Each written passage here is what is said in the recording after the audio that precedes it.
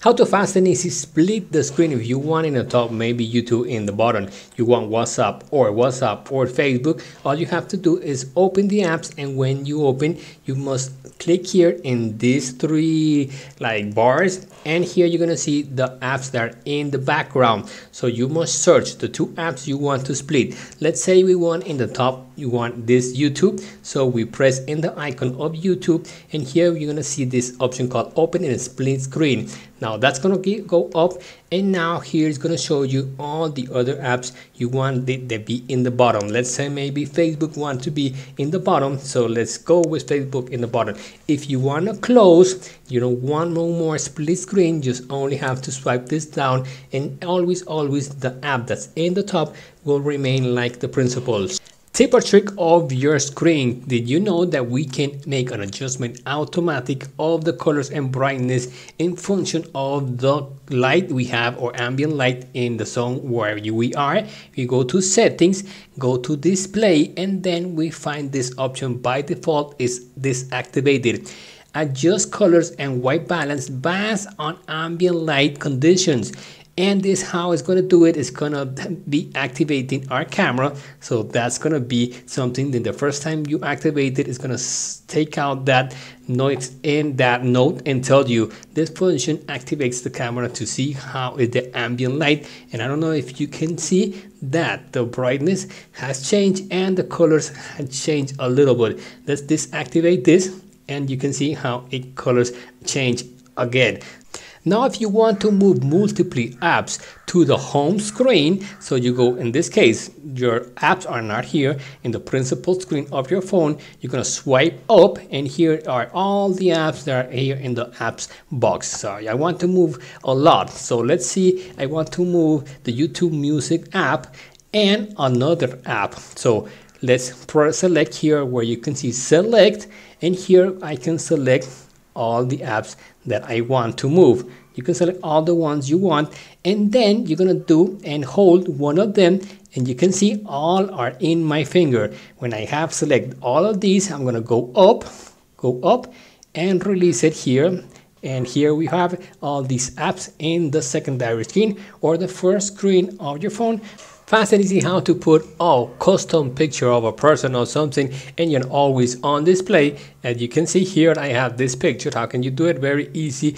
All you have to do, let's close all this, is go enter your options of wallpaper. So we entered here, leave press in any place of the screen. Here go to wallpaper and style, and this first option is the block screen of your phone. Enter this option, and now here in the top we can see the options of wallpapers, and we're gonna have the option of gallery. So you are gonna find or search in your gallery any picture you want, go done, and then you're gonna crop it the size of what you want to find.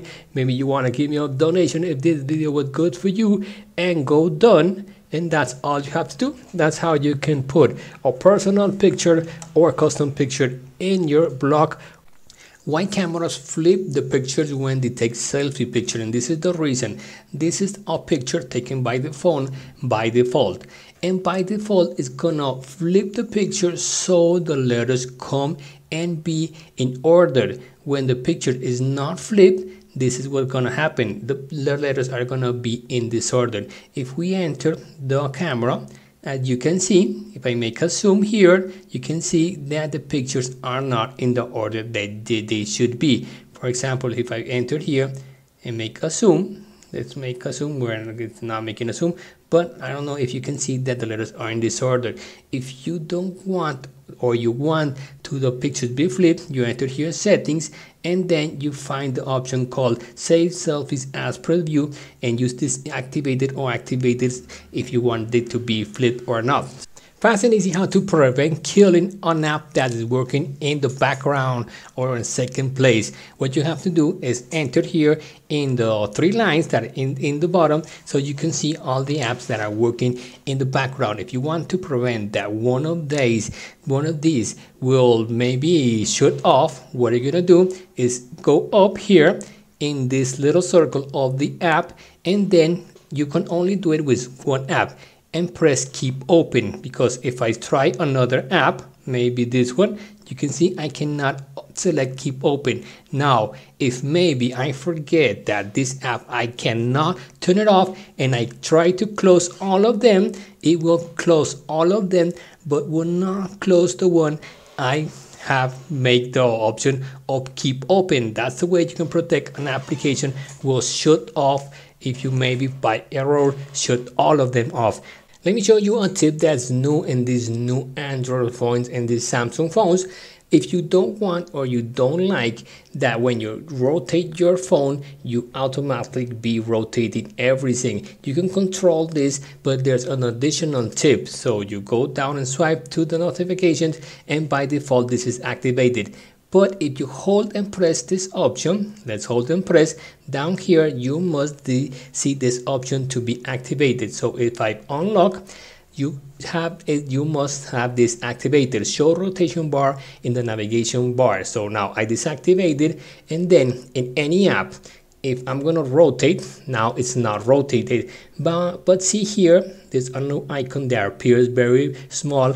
Maybe you didn't see it. Let's rotate again. Here it's gonna appear. If I press it, now it's gonna rotate.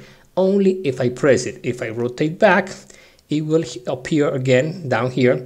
And if I press it, it will rotate again. So now you have the control of rotation when you want it to be rotated. So if you didn't know, comment, share, and give me some tips, give me some money, some pennies if the video was good for you. And thank you.